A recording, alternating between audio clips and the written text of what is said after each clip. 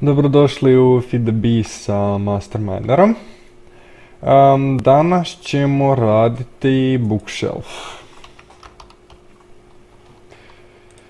Bookshelf je dio bookcase. Bookcase je dio bibliokrafta koji je praktički prezakon mod. Sad ćemo napraviti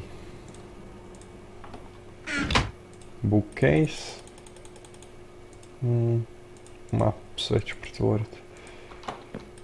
Ok. 3. Ok.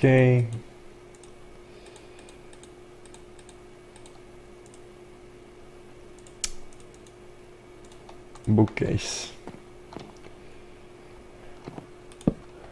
Funkcionira isto kao i tool rack. Možete desnim klikom otvoriti, možete staviti na primjer materials and new, bilo gdje stavite bit će vam knjige. Ali meni ove knjige trebaju, tako da ne. Back.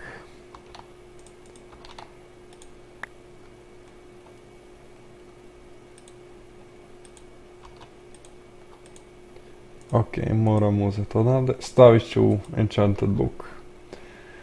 Neka stoji. Mogli bi napraviti lamp. Ako možemo. Lamp. Nećemo. Lantern. Glowstone, gold, glass pane. Vratiti ću se kad skupim glowstone. Skupio sam glowstone. Treba nam torches.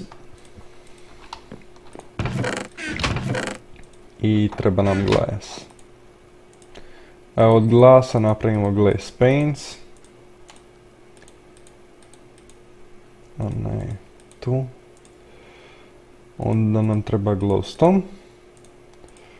Torch i vjerujem da ide gold. Yes. Ok, white candle imaju razne boje naravno. Možete na primjer promijeniti u crvenu boju. Najprije da vam pokažem kako izgleda golden lantern sa bijelom svijećom. Onda možete na primjer staviti crvenu boju pa bude crvena svijeća i tako praktički korisna stvar. Stavit ćemo ju tu. Šteta što se ne može desnim klikom pokupiti, ali dobro, nema veze. Mogli bi napraviti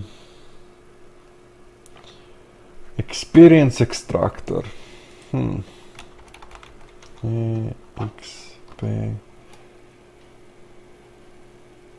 Ok, sad ćemo vidjeti. Nije.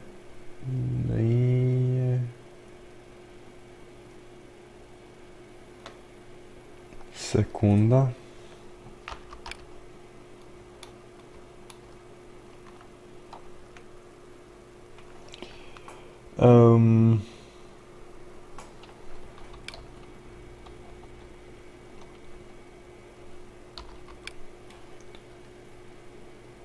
Ok.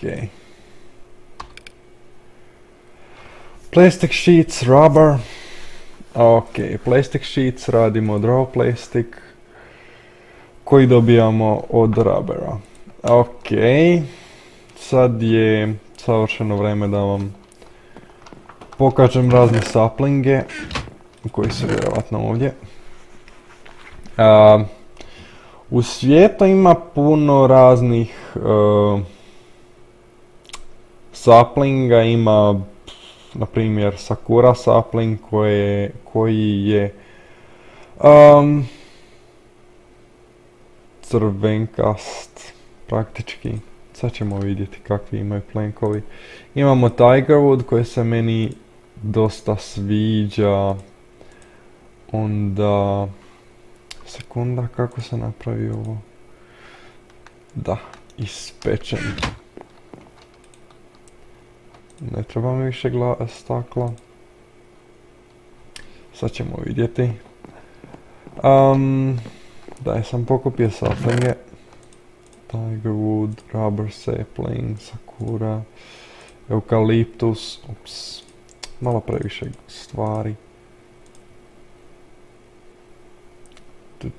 Neće nam trebati ovo. Bucket možda. Ne. Eukaliptus, seeds, birch, oak, to znate. Rubberwood. Okej. Posadit ćemo Tigerwood i eukaliptus, na primjer.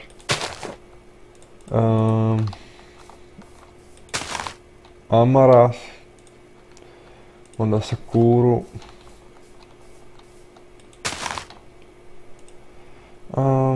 Da li, ja još nisam. Ok, rubber sapling. I rubber tree sapling. Toga će mi trebati dosta. 1, 2, 3, 4. 2, 3, 4. 1, 2, 3, 4. 1, 2, 3, 4. Ok. To će biti savršeno. Vratim se kad stabla narastu. I evo me natrag. Ovo je sakura wood, vjerujem. Je i ima bijele plenkove. Dekorativni. Ovo vam je rubber wood iz factorization moda. Ukratko, uz to rubber wood ćete dobiti raw rubber koji će vam koristiti za razne korisne strojeve. Ovo je eucalyptus tree. Ovo je... Zaboravio sam ko je. Amaras. Ima tamno ljubičaste listove. Onda zadnja stvar. Ok, trebaju mi torčevi.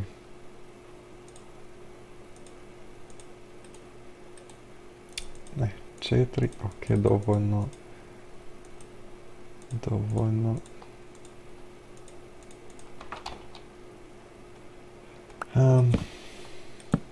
Tako da se vidi. Sad ću vam pokazati Tigerwood koji ima dosta zanimljiv uzorak. Meni se sviđa. I eukaliptus vam nisam pokazao, ali vjerujem da je isto bijel. Zapravo nije. Roza je. Zanimljivo. To nisam očekivao, ali dobro.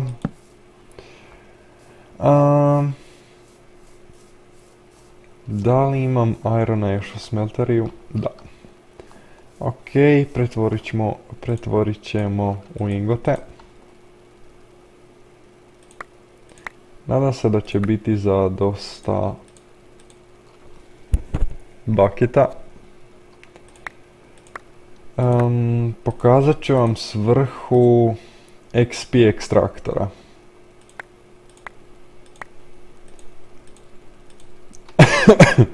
Ok, u smelteri ima stvarno dosta irona. Ok, to je sve. Napraviti ćemo buckets. Ok, 5 bucketa. Plus ovih 4. Biti će dosta. XP, X. XP ekstraktor. Ok, treba nam rubber, plastic sheets. Ovo će zahtijevati dosta rubbera. Rubber bar. Tu ćemo staviti raw rubber. Tu ćemo i staviti da se sticky resin pretvori u rubber. Sad moramo pričekati na rubber bar.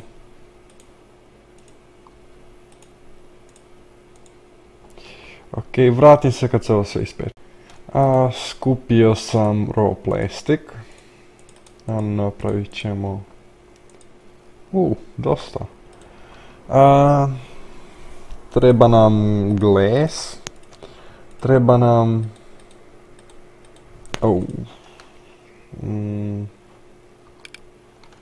ok. Glass, plastic sheets i rubber. I dobijemo XP ekstraktor. Najčešće se dogodi, vjerujem često, da poginete sa, nemam pojma, 13-15 levela. Ukratko držite desnim klikom ekstraktor i on vam da mob essence bucket. To vam je ukratko experience, ajmo reći. Praktički to će vam koristiti u jednom stroju kojeg ću ja napraviti.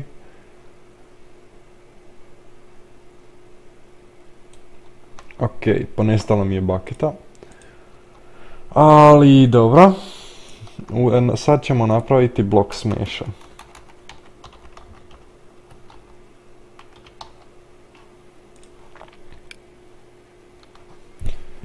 Ok, treba nam books, redstone reception coil, to sam objasnio u prijašnjim videima. Precision sledgehammer, ok, to ćemo sad napraviti. A ovo sve ostalo sam pokazao. Tako da, ok, precision sledgehammer. Vjerujem da imam negdje stikova. Ne, treba mi više. Ok, napravit ćemo od sakura wood. Stick.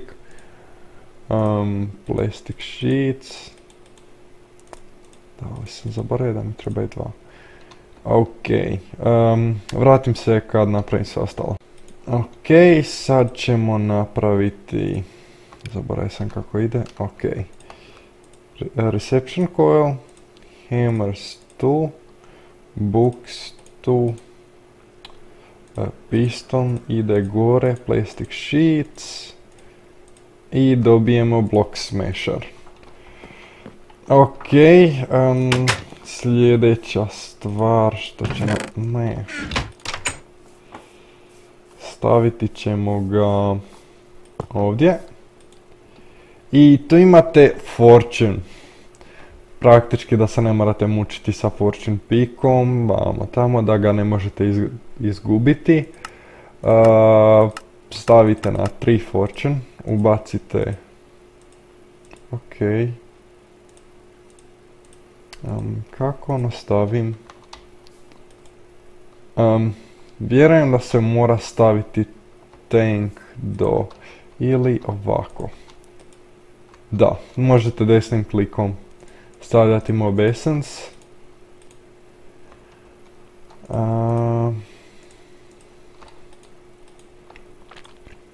Praktički automatski pretvarate svoj XP u fortune pick, ajmo reći. Stavit ću, na primjer, evo sad da vam pokažem. Diamond ore i... Ne. Sterling engine sa liverom. I... Zoal. Ok. Da vam demonstriram. Desnim klikom stavim unutra u blok smashera oru, stavim lever, stavim coal unutra, uključim motor. Lagano se energija penje.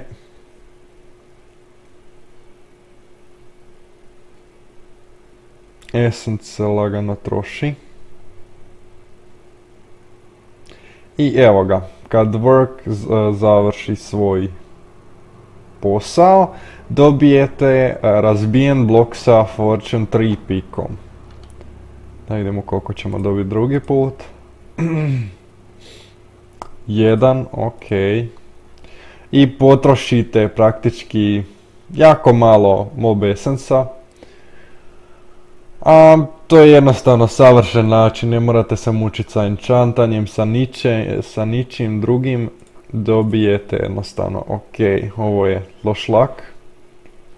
Ali dobro, ukratko, jasno vam je što se događa. Ukratko, Mob Smasher ima unutarnje spremište energije, tako da ovo crveno vam je energija koja je uskladištena u tome bloku.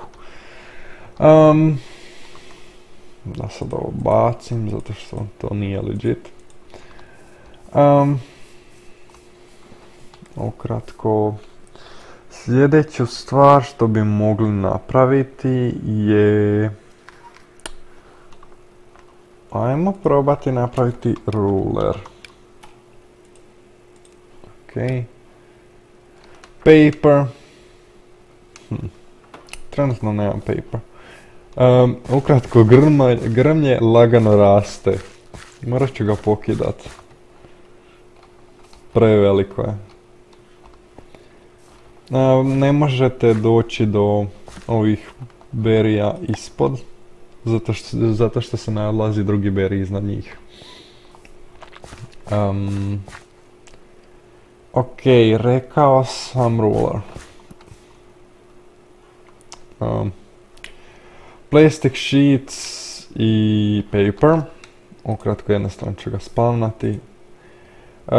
Desni klik na blok od kojeg želite mjeriti do bloka do kojeg ćete mjeriti. Imate sad udaljenost je x u smjeru x osi, ali uglavnom važno vam je da i znate broj. Na primjer, ovo je 4 bloka, ovo su 2 i 1 blok, ovo su 6 blokova.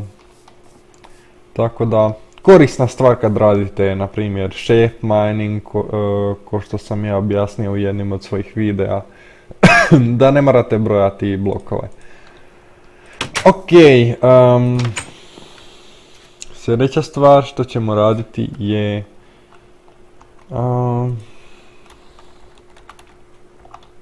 case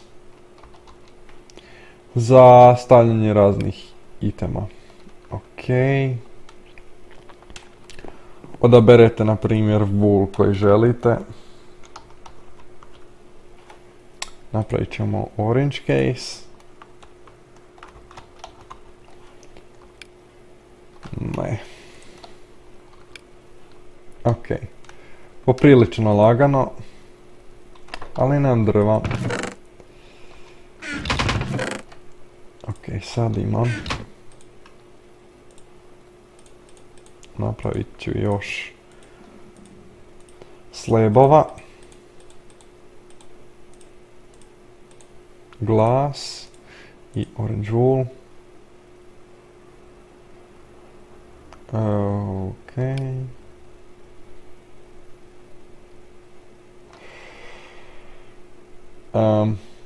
Ne može orange boja. Ok. Blue wool. Sad ćemo probati sa blue wool. Fail.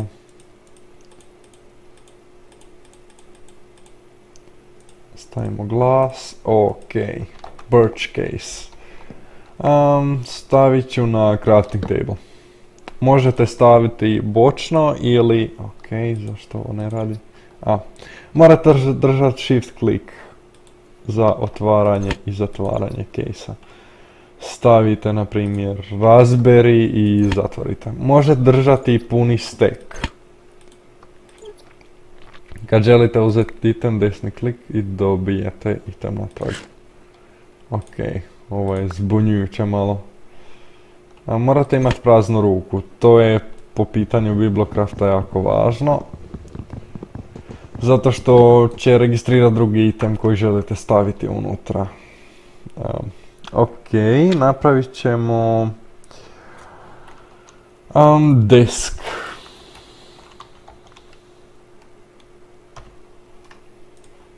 Kako on ide? Ok, feather. I torch. Nemam feather. Ok. Samo da potvrdim još jedan put kako se radi. Ok.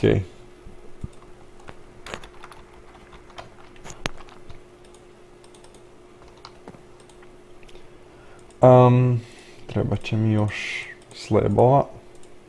Slabs. Onda idemo noge, torch i feather. I dobijete desk. Na desk, na primjer, možete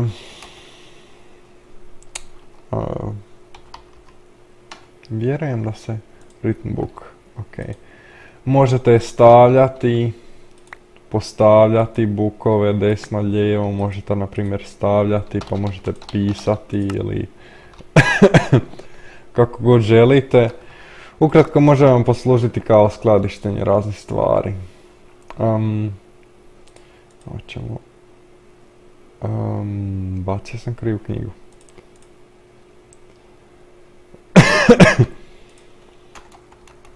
Materials and you.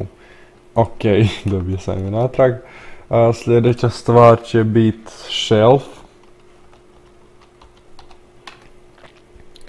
Imate potion shelf. I imate obični shelf koji je korisniji. Ok, želim natrag knjigu. I već nisam zaboravio. Nadam se da nisam. Da li nemam dovoljno slabova. Sad ćemo staviti. Fail. Ok. Ovako ide. Sa blokom u sredini. Možete staviti shelf. Na shelf možete staviti, na primjer, XP ekstraktor, možete staviti knjige, možete staviti pistone, ok, pistone, ne knjige, pistone i razne druge stvari. Desnim klikom možete vratiti iteme, a desni shift, ok. Prazna ruka vam mora biti. Držati shift i desni klik i možete ovako doći do itema ako vam slučajno šta se zbaga ili tako nešto. Sljedeće bi mogli raditi hammer, excavator i X. Ok, idemo prvo, nam trebaju patterns. Tako da, treba mi cobblestone.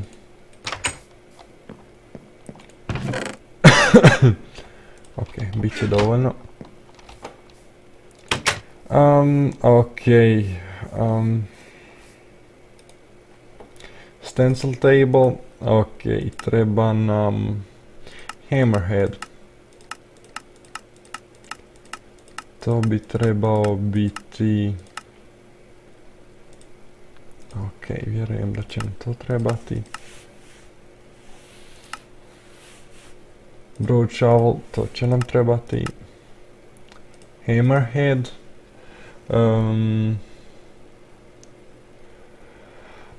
Broad X.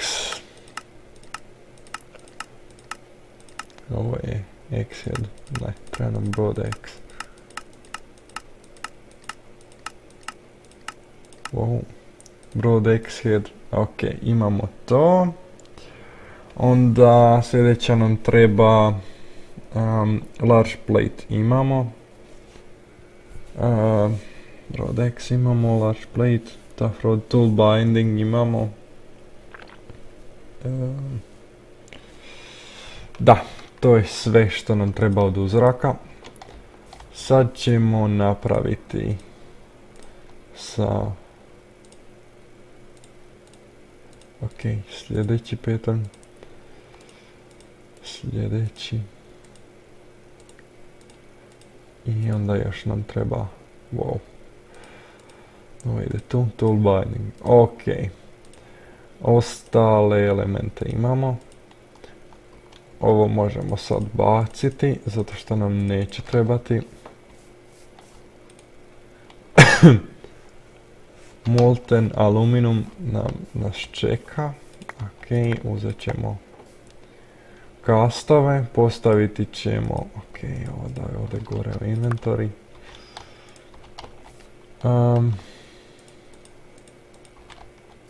Postavimo elemente koje će nam trebati.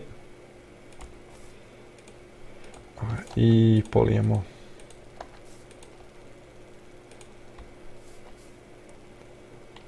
Aluminum. Ovo nam isto više neće trebati. Ni ovo. Ni ovo. Ni ovo. E sad. Trebam pretvoriti natrag u ingote.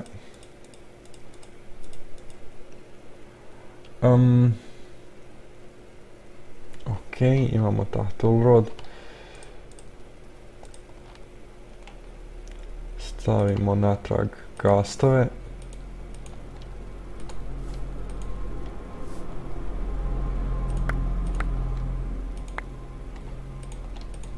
Nadam se da neće biti previše. Da vidim koliko ima. Još jedan ingot. Ok, savršeno.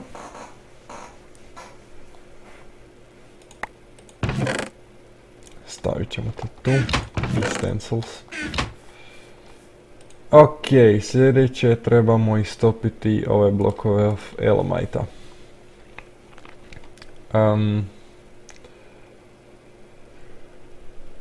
Sad to moramo pričekati. U međuvremenu otišao sam kopati i u ovim u špiljama ćete naći ovake orberry bushes. Ukratko imam tu često par.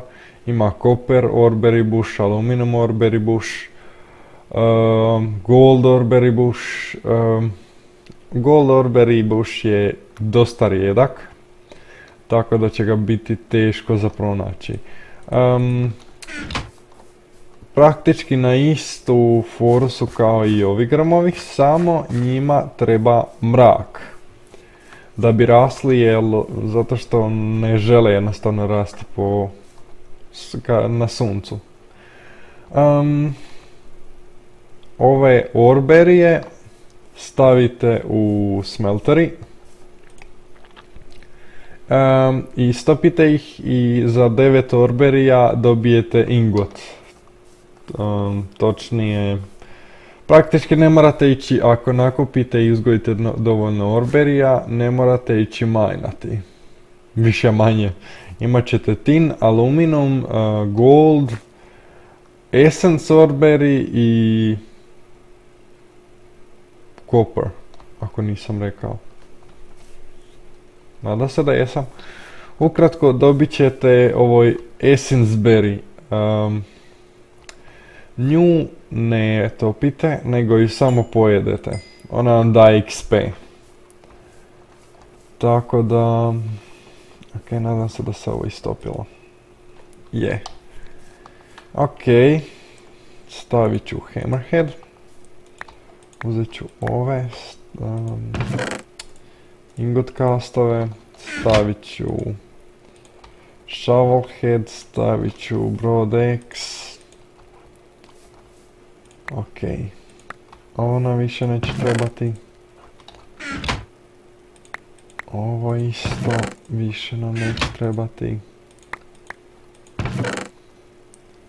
Ja sad toolove radimo čistog elementa, ali možete na primjer kombinirati... nije mi tu. Sekunda. Mighty Smelting, možda je ova knjiga. Nije, ok, savršeno. Stavim ju između, ili ne, dobro, nije važno sad gdje ju stavim. Materials and new.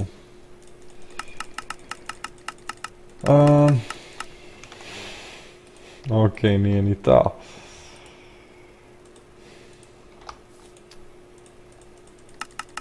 Da, zezno sam se. Ok, imate Almite, imate Netherrack.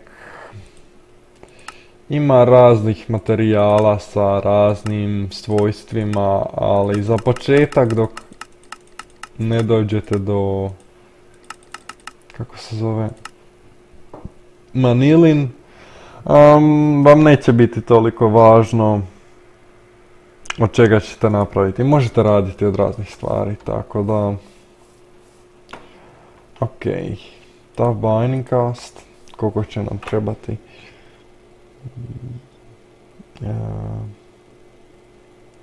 Dva, treba će nam 2.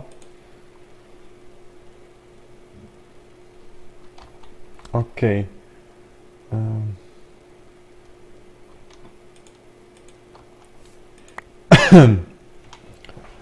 Tough, tool rod, 1, 2, 3.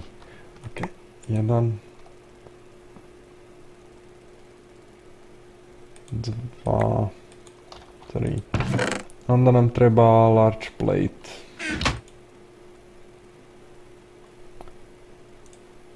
Ok.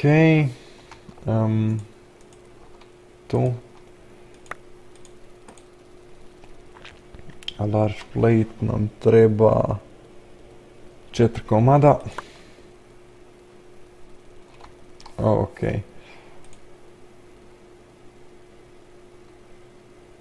Treba će nam još elementa.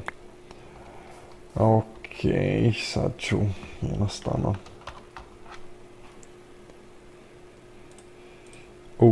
Ok, ne treba nam toliko. 1, 2, 3, 4, 5. No, biti će dosta. Ovo ćemo sad baciti. Dok se to pravi, napraviti ćemo, na primjer, što bi, excavator head. Ok, ovo je excavator. Stavimo shovel, tough binding i stick. Palica. Ok, možemo onda, ne možemo napraviti zato što nam se ovo nije istopilo još. Ali vjerujem da će uskoro biti.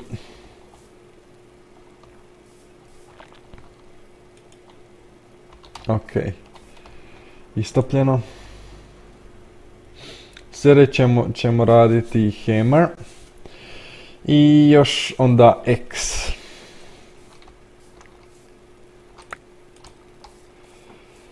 Sad bi mogli napraviti X. Hammer. Da, ne možemo. Lumber X. Ne, Lumber X. Ne, ni Battle X. Ipak je Lumber X. Ok. Uzmemo X-head. Ne, broad X-head, da. Tool binding i uzmemo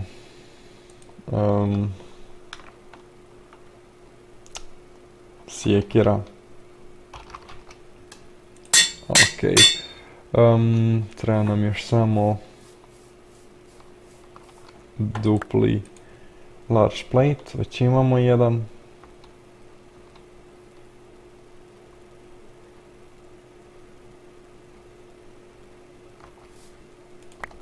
Ok.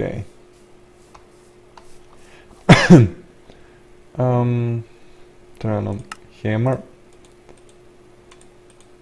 Imamo čak i viška. Head hammer. Ne.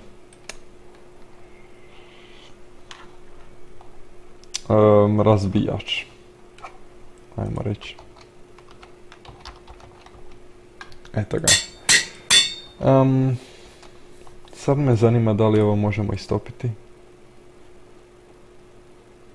Nažalost ne. Ok, koliko imamo? 34 ingota. Stavit ćemo cast. Baš me zanima koliko je ova sjekira brža. Ok, nije brža na ovome. Nije... Oh. Nice. Ok. Ova sjekira bi trebala posjeći sve. To je savršeno. To je prezakon. Više se ne morate mučiti sa cijepanjem drva. Ovo je prezakon. Ok, sljedeća je idemo koristiti tralicu. Excavator u prevodu. Kopa 3x3. Kao što vidite.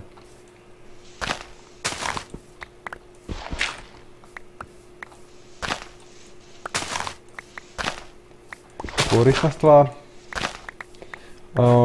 Razbijač. Hammer. Kopa 3x3. Isto kao i naša ralica.